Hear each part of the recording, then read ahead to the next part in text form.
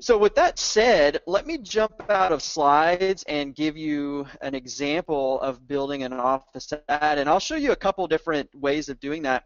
The first one is here in the browser. I happen to be in Napa.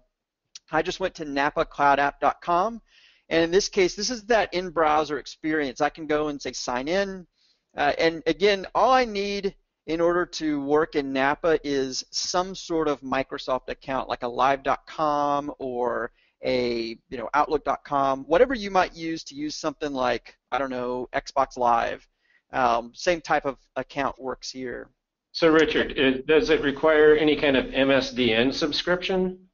No, there's like no cost of entry here other than just having just a simple Microsoft account. So most of the people that are, I find that almost every developer tends to have, like, they have a Gmail account, they have some sort of Microsoft account, they kind of have all their accounts covered from that standpoint. You have probably enough to just start working in Napa right now.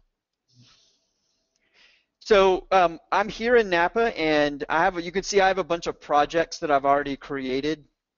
I can go create a new project, and when I do that, it's going to ask me what type of project I want to create. Is it going to be a content add-in, a task pane add-in? Do I want to create one of those mail add-ins? And from there, I can immediately start working in it. So I'm going to go back and select one that I already created. In fact, this is one that I created for the Salesforce, a Salesforce workshop.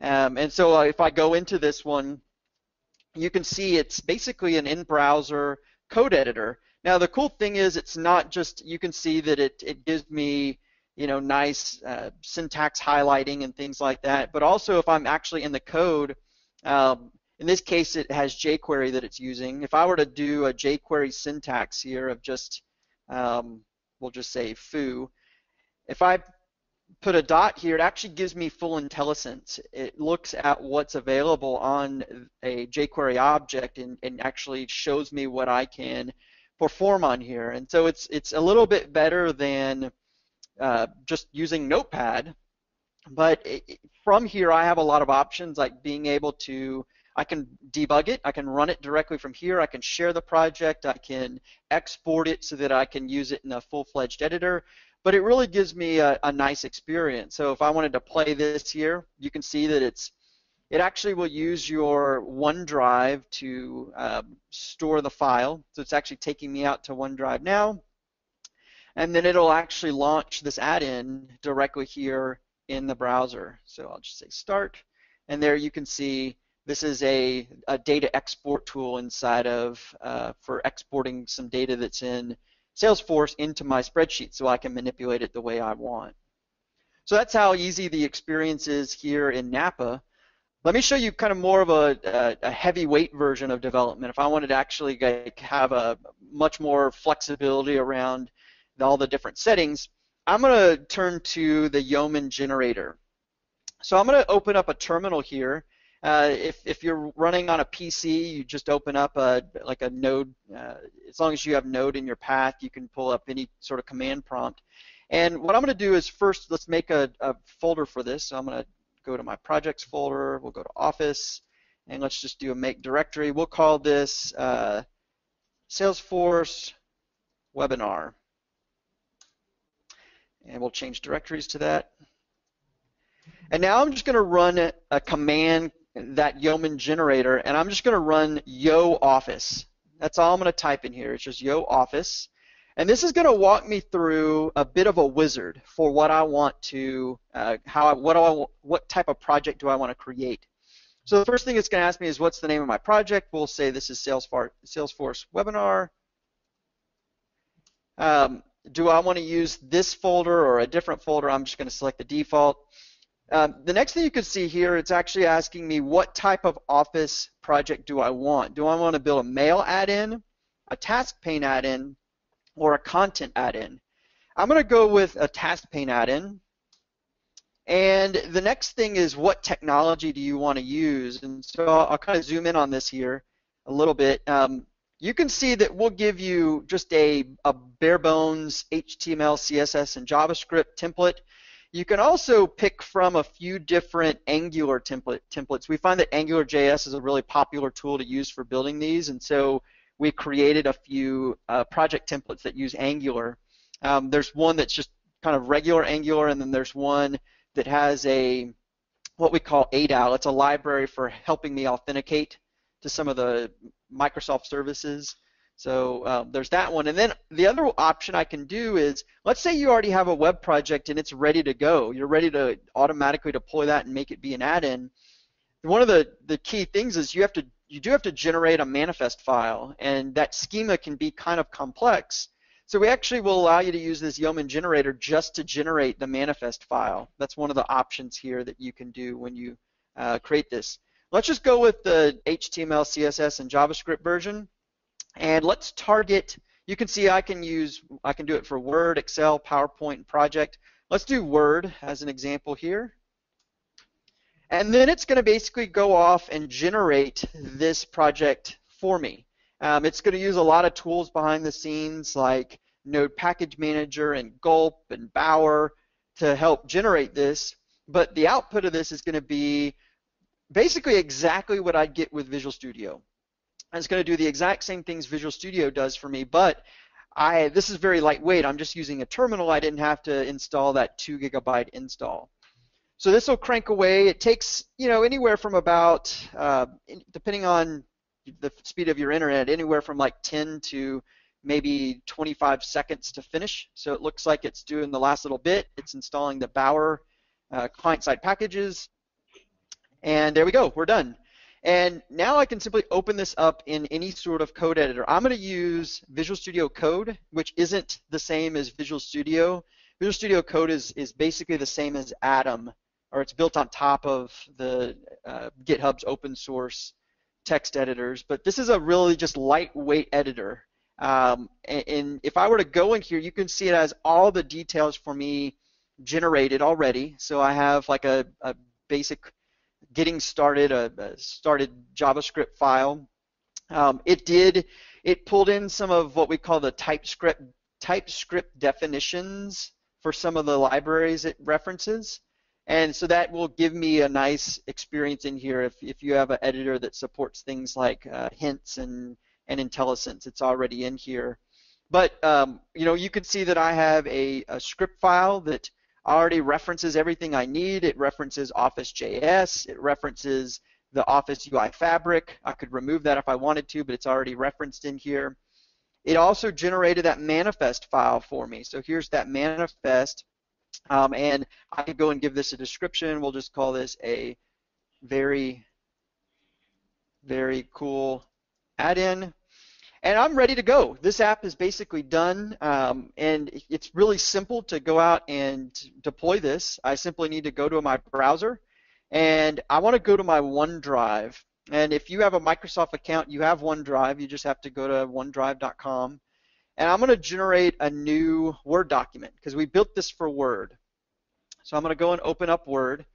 The other thing I'm going to do is I need a web server to host this, and the great thing is with the Yeoman Generator, we actually bring along a really simple web server with that.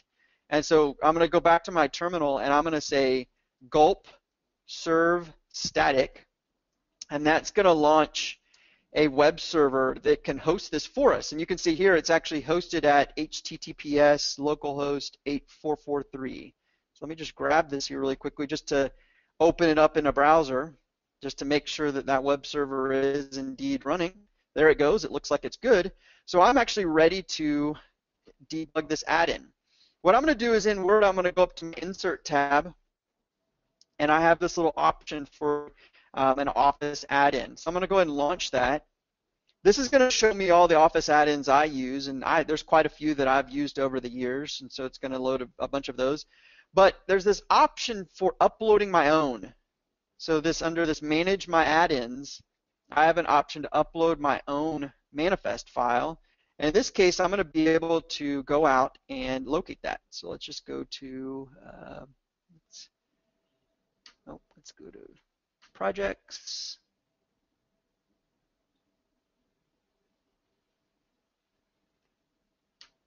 Office. There's my Salesforce webinar, and here is my manifest file. So I'm just going to grab that, open it, and say upload. And that's going to automatically load that now in my task pane. And it's actually fully connected here. In fact, if I were to just type my name and just highlight it, if I press my get data from selection, you can see my add-in was able to read data from the actual document that I'm in. I can go both directions. I can write data back to the document. But in this case, that's kind of end-to-end generating a blank project all the way to deploying and testing it inside of Office Online. That's a really great example because the confusing part for most people, and I assume I'm like most people, is understanding this deployment mechanism where you've got an app running somewhere else, and really all that you need to do is make the Office application aware of the manifest, and the manifest really drives where the application comes from. But not only that, it's like, well, how do I interact with the data? And so that is scaffolded into almost all of the templates, I think, that are available for these kind of getting started add-ins. That's right. It's kind of like a hello world that shows you how to do some of the basic working with the document. Absolutely. So with that, that's kind of talking a little bit about the basics of building an add-in. Dave why don't you walk us through a little bit about what it would mean to start connecting and talking with Salesforce in one of these add-ins? Yeah, sure. So let me just go ahead and bring up my presentation. There's a few considerations. So one of the things that, it's really kind of, I think, intuitive to see how you might be able to get to the data in a document, for instance. I mean, that's scaffolded out for you. And then also, well, because I'm running on the web, I'm probably going to use some REST APIs to get the data from Salesforce. But we shouldn't stop there when we're thinking about creating add-ins, because in addition to the development effort of creating our databases and our workflow rules and our business processes, we're also generating user interface, especially with Lightning components. And so in thinking about these add-ins, you can actually build your add-in using Lightning components. And there's a few things to think about. One is authentication. So everything behind the Salesforce cloud needs to be authenticated, and this is going to be done using the web standard OAuth. We have JavaScript libraries that you can leverage to be able to just cut and paste and basically have the OAuth dance done for you.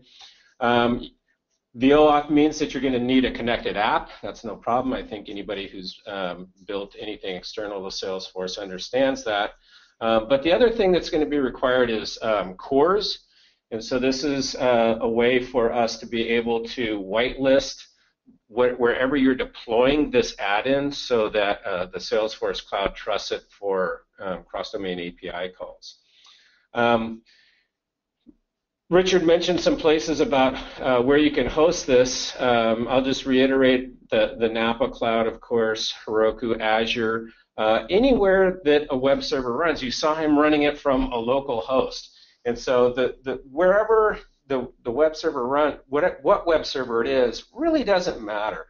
I think the key thing to understand is that you do need to have SSL and HTTPS enabled for that web host. And of course, UI integration is going to be important as well. So here's a sample connected app. These are really easy to create inside of the force.com. In this case, I've got two callback URLs, one for a test version and one for the live version. And then here's an example of creating a course. So if you haven't built a course entry yet, it's super simple. All you do is click the new button and then add the URL for the domain that you want to be whitelisted. And then finally, in the case of the sample that I'm going to show you, I'm running on Heroku, and this is what my manifest looks like. And again, the key item here is the source location. In this case, it's my Heroku app called Real Estate-Interest. And then you also have some control over the iframe that Richard mentioned. Because we're in an iframe, you really don't have the dynamic sizing of the height of the iframe once it's already loaded. So we specify hopefully an optimum height here. And you can see that we've got different settings for the different devices, so tablet and phone settings as well.